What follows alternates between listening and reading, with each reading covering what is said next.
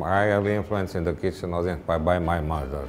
When she used to make shakuti, the smells used to go all over town. And she used to make two portions, separate portions, one for the house and one for my friends.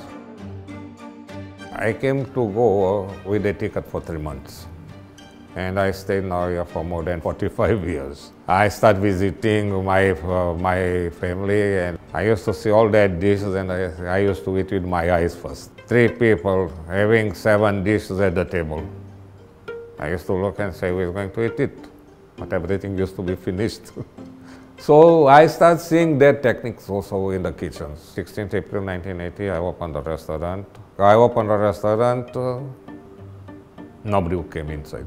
Right from the beginning, I made a point it would be only Goan and Portuguese food, not Goan Portuguese food. Goan and Portuguese food. Through word of mouth, the clientele start growing. And on the 3rd month, I was already running on profits.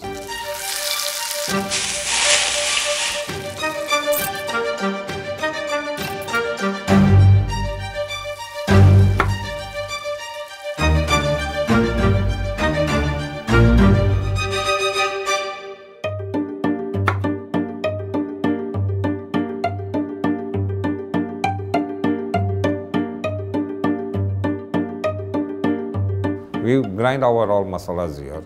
We make our own vinegar. You come today, you come on after 10 days or 10 years, you will get the same taste of the food. I do my own marketing every day. Every day I'm in the market. I'll go first there and check the product.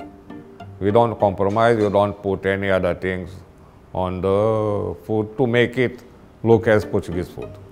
I give you the originality. The restaurant has to run as I want. So I don't want any chefs. When I take a break, I shut down. Maximum you will wait for your food is 30 minutes because our food is prepared at the moment. When you order, the food is going to be prepared. But the food is highly appreciated. I have people coming from all over the world. I had Sonia Gandhi, a lot of Bollywood stars. They come here as customers, they eat here. They like, they are welcome. Thank you very much. It has been a full life here, 41 years. Our shoe was open for the love of food and for the people who like to eat. There is no other plans. I don't want to go anywhere. I don't want to do anything else. It will be always our shoe.